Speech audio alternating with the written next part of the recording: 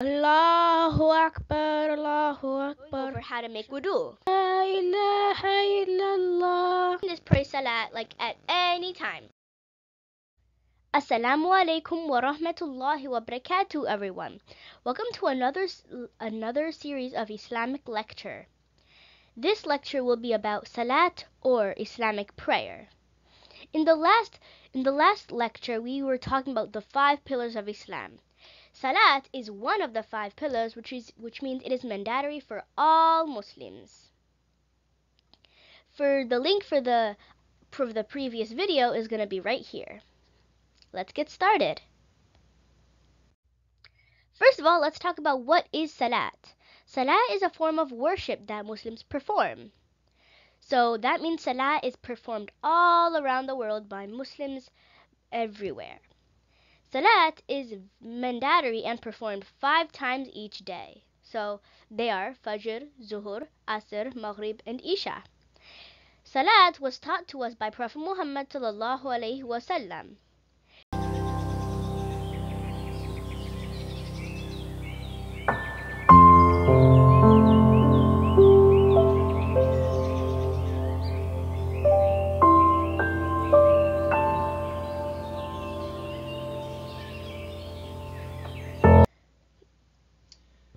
أعوذ بالله من الشيطان الرجيم اتل ما أوحي إليك من الكتاب وأقيم الصلاة إن الصلاة تنهى عن الفحشاء والمنكر ولذكر الله أكبر والله يعلم ما تصنعون. صدق الله.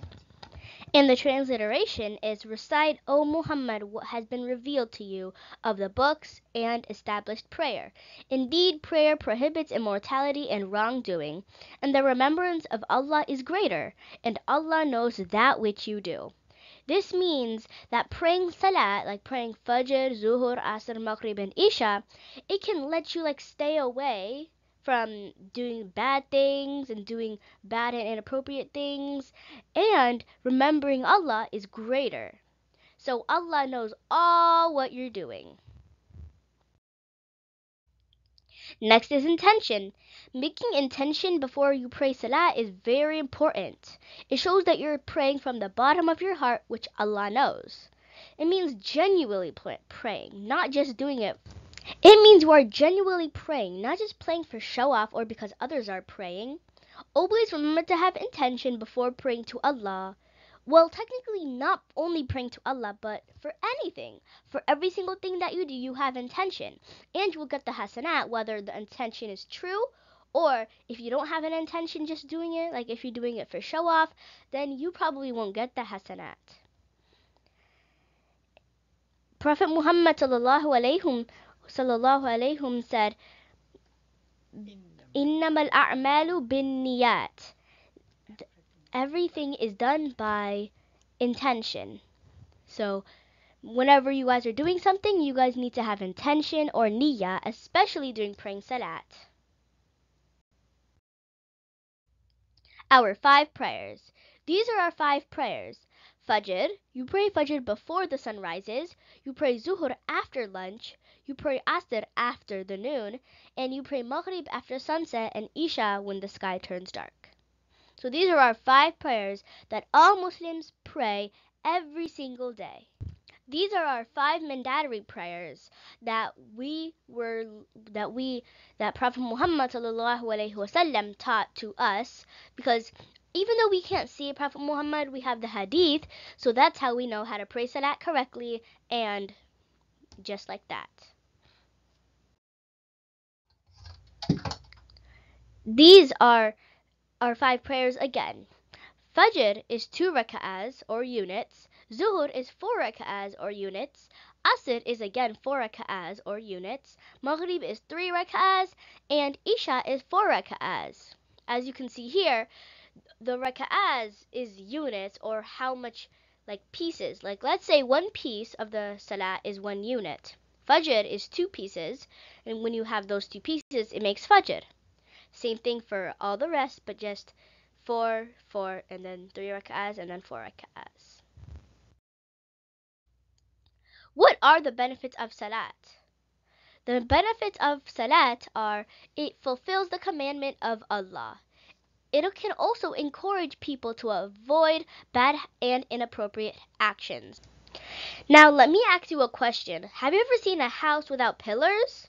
I haven't, but I'm sure you haven't either, because pillars are like the base of the house. The same thing in Islam. The 5 pillars are like the base of Islam. If you don't do those 5 pillars, then you're not Muslim. So, Salah is one of them, so make sure you always pray your Salat.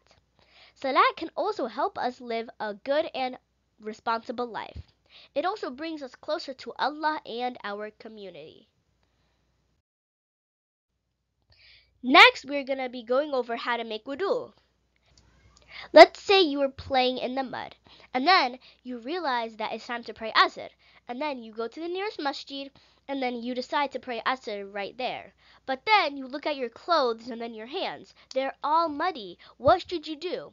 If I was you, I would go to the restroom and then make wudu. Because again, if you, like, let's say if you have a meeting and then you come in not good clothes, like if you go to an interview and you have not good clothes, do you think the people are going to hire you for their job?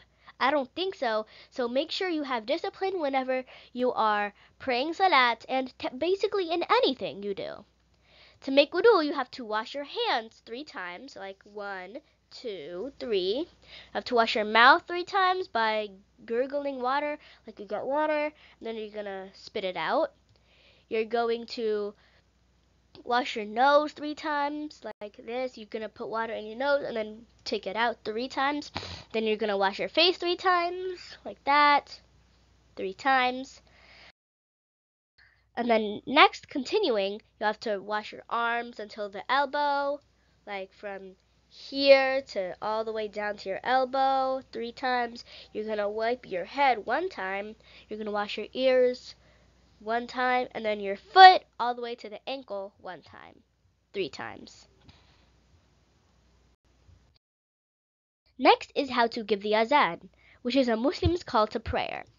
Here we have Amir Rashid here so that he can demonstrate us how to say the azan. To say the azan, you have to say Allahu Akbar 4 times. You're going to say Ashhadu an la ilaha illallah 2 times. You're going to say Ashhadu anna Muhammadan Rasulullah 2 times. Hayya ala Salah 2 times. Hayya ala al-Falah 2 times. Allahu Akbar 2 times. And then La ilaha illallah 1 time. Allahu Akbar, Allahu Akbar. Ashhadu an la ilaha illallah. Ashhadu an la ilaha illallah. Ashhadu anna Muhammadan Rasulullah. Ashhadu anna Muhammadan Rasulullah. Hayya ala salah. Hayya ala salah. Hayya ala al-falah. Hayya ala al-falah. Allahu Akbar, Allahu Akbar, La ilaha illallah. MashaAllah, Amir, that was very beautiful. Now let's move on to how to say the Iqam. To say the Iqam, you're going to say everything, but you're going to divide the number of times you say it by 2. So you're going to say Allahu Akbar 2 times. Ashhadu an la ilaha illallah 1 time. Ashhadu anna Muhammadan Rasulullah 1 time. Hayya ala salah, hayya ala al-falah 1 time. Qad iqamati salatu, qad iqamati salah 2 times. And then Allahu Akbar 1 time. La ilaha illallah 1 time. Here's how I say the Iqam. Allahu Akbar, Allahu Akbar. Ashhadu an la ilaha illallah. Ashhadu anna Muhammadan Rasulullah. Hayya ala salah. Hayya ala al-falah. قد قامت الصلاة قد قامت الصلاة الله أكبر الله أكبر لا إله إلا الله. MashaAllah, Mahfuz, that was a very beautiful recitation of the Iqam. Let's move on to the dua after hearing the azan. The dua after hearing the azan is Allahumma rabba hadita wa titamma wa salata al-qa'imah ati Muhammadan wal wasilata wal fadila wa ba'athhu maqam al-mahmud alladhi wa'adtah. And the meaning is, O Allah, Lord of this perfect call and of the regular prayer which is going to be established, give Muhammad the right of intercession and illustriousness, and resurrect him to be to the best and the highest place in paradise that you progress him of. Then my intercession for him will be allowed on the day of resurrection. Allahu Akbar. Ameen.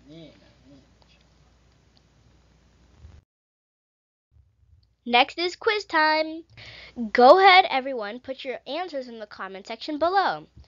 So the quiz goes like this. I'm going to give you a question, which is true or false, and then you're going to pick true or false. You're going to write down T for true or F for false down in the comments below. The first question is, Salat is obligatory for every practicing Muslim. In other words, this means Salat is needed, like it is very important for, like it is mandatory for every Muslim. Do you guys think it is true or false? The answer was true. If you guys wrote that down, good job. Next is the 5 daily prayers in Islam are Fajr, Zuhur, Asr, Maghrib, and Isha. Isha. True or false? Go ahead and write it down in the comments below. If you said true, then you are absolutely correct.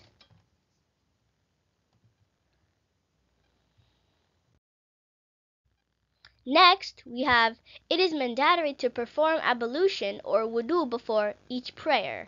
In other words, it is like you have to perform wudu before each prayer. True or false? Did you guys say true? Well, good job if you did. 4. Niyya means intention in Arabic. True or false? Did you guys say true? Well, good job. That is absolutely correct. 5. If someone misses a prayer, they can make up for it later. True or false? Did you guys say true? That is absolutely correct again. 6. Salat fosters a connection between a Muslim and Allah, promoting spiritual mindfulness. In other words, this says that Salat can build a bond between a Muslim and Allah, which can make the Muslim have spiritual mindfulness. Did you say true? That is absolutely correct. Good job. 7. Salat can be performed without facing the Qibla or the direction of the Kaaba in Mecca. In other words, this means whenever I'm praying, I don't have to face the way of the Qibla, which is the direction of the Kaaba in Mecca. True or false? Did you guys say false? Good job.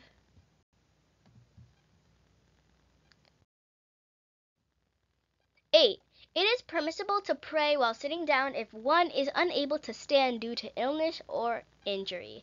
In other words, this means a Muslim can sit down and pray if he or she can't stand because of an illness or an injury.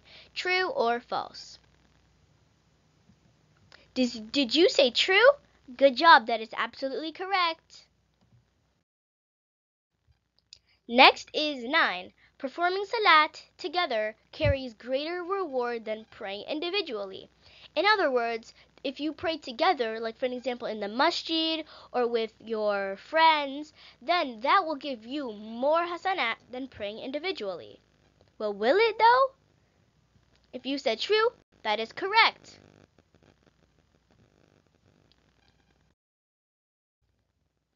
10. Reciting Surah Al-Fatiha is mandatory in every raka'ah of the Salat. True or false? Did you guys say true? Yes, that is absolutely correct. Keep it up. 11. To have niyyah, you need to pray sincerely by the bottom of your heart.